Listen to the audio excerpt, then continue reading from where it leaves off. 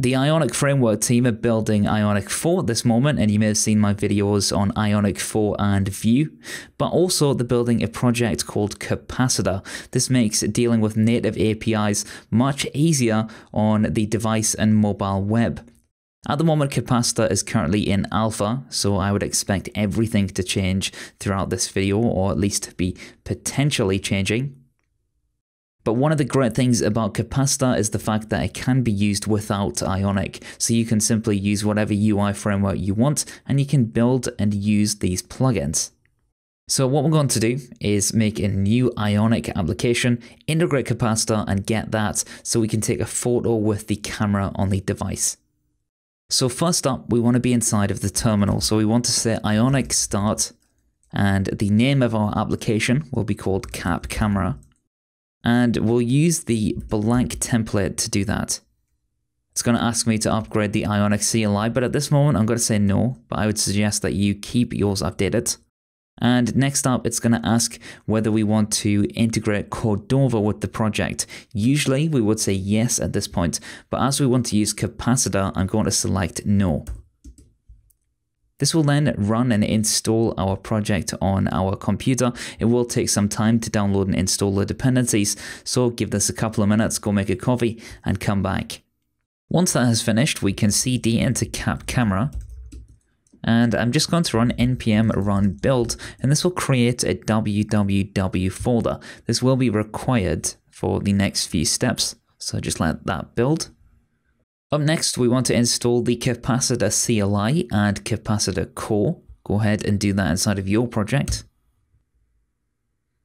And because Capacitor comes along with its own splash screen, we need to uninstall the Cordova plugin splash screen.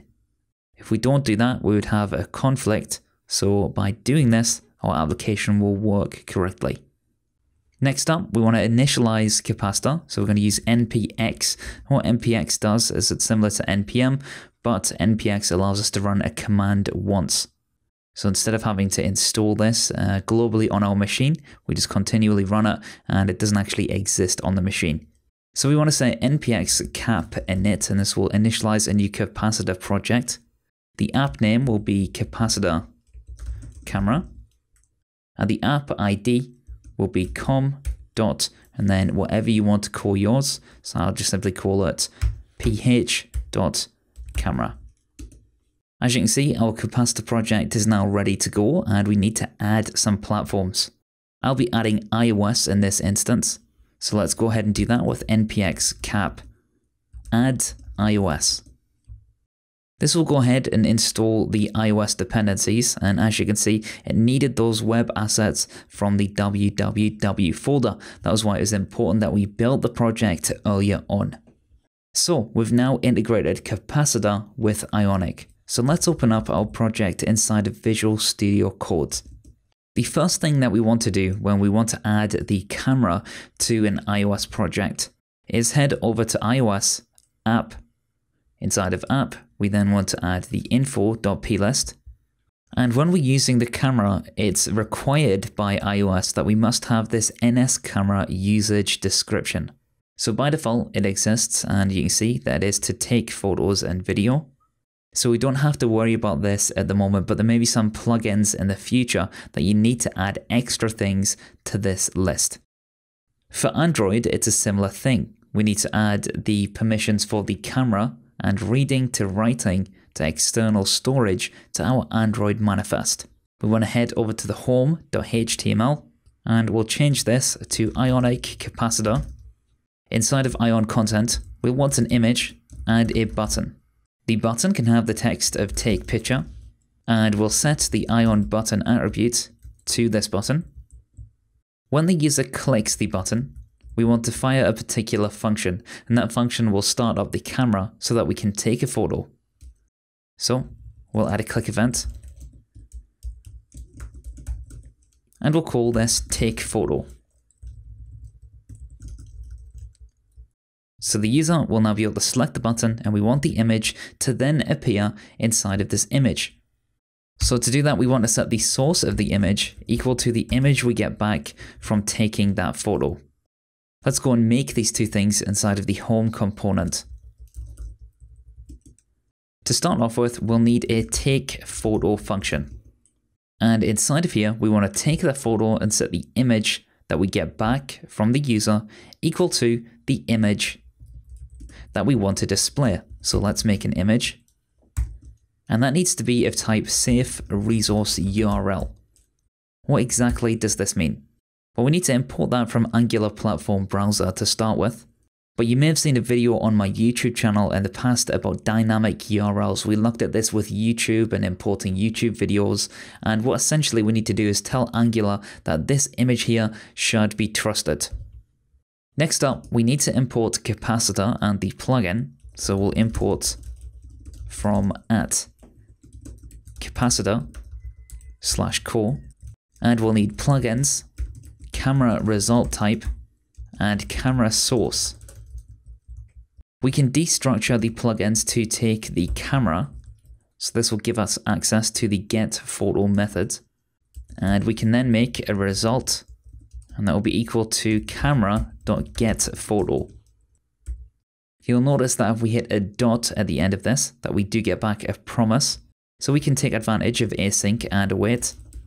Let's make this an async function, and await on the result. This means that the value of getting that photo will be assigned to this result variable. We need to pass in an object, and that object will allow us to configure the camera. We'll set the quality equal to 75. We'll allow the user to edit the photo. We'll set the source of the photo equal to camera source dot camera. But if you wanted to, you could also set this to be something like camera source dot photos. And we also want to set the result type. Let's make that the camera result type dot. And as you can see, we can either have a URI to the file path or the base64 result. We'll set that to base64 for now, but do be careful with this because you will get back a massive string and it's not great for production and performance. So we have this base64 result. We need to tell Angular now that we want to set the image by saying this.image is equal to result.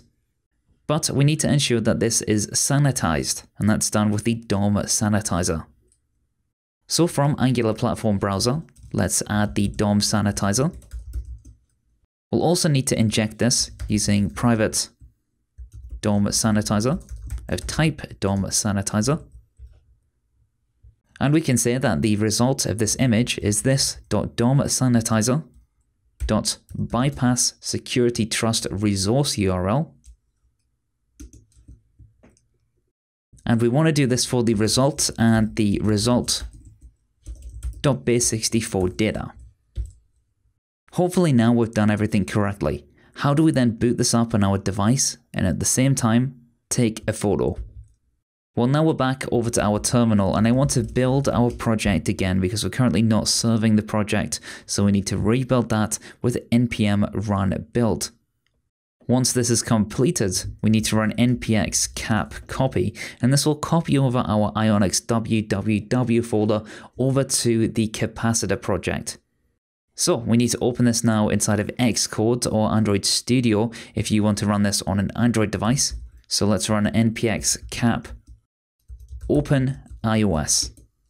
Inside of Xcode, we want to make sure that we have app selected, and we want to run this on our iPhone device. If you run this on a simulator, you'll find that the camera most likely won't work.